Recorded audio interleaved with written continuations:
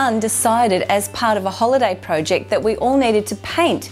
So we went and set up outside under our oak tree, watching an American painter, Bob Ross, on YouTube.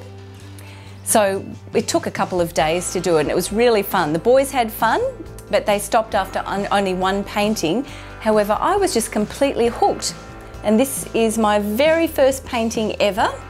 I hadn't actually painted, and except for when I was a child, like in primary school. I hadn't done anything ever since.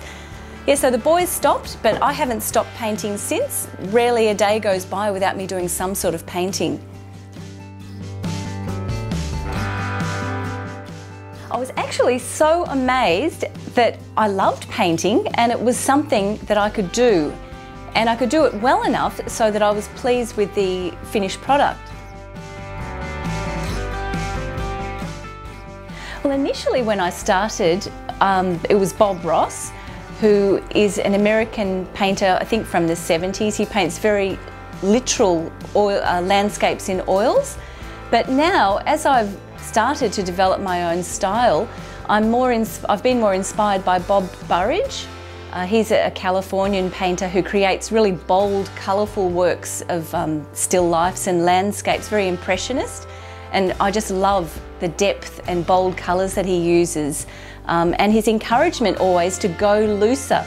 And he always says, underneath every good painting there's an even better abstract painting. I'd have to say I'm inspired by nature. I love the depth and richness of colour of the ocean on a stormy day, or when I sit outside under our oak tree. I love looking up through the trees and seeing the dappled light peeking through the tree branches, or sunlight playing through tall grasses. So I feel inspired to paint those feelings through colour and texture.